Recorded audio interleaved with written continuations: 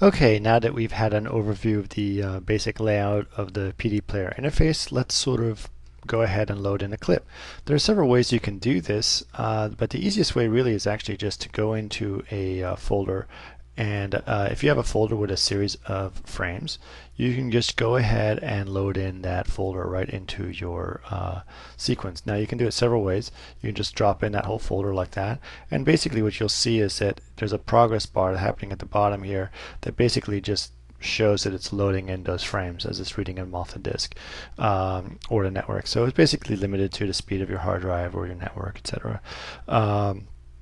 Now that I have a clip loaded into the scene, I'm able to play it. So I'm going to go ahead and play it. Remember that based on what I was talking to you guys earlier, I'm only going to be showing this at 5 frames a second, but it's going to actually be playing at 24 frames a second.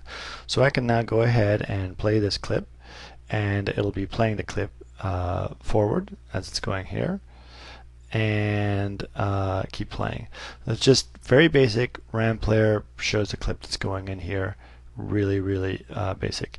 You have the ability to scrub your frames by going on your timeline here, or you can go on the frame here and scrub it as well. So if I left click, I can basically go in and just within this window here, within the workspace, I can scrub it as well. I can also move the clip around, and you'll know later why that is a useful thing, as well as bring up some other, by right click, some other properties I may want to have in here. So that gives you the basic outline of just playing a clip inside of PD Player. The other way that you can also do it is to go ahead and try to add this layer from the file loading here.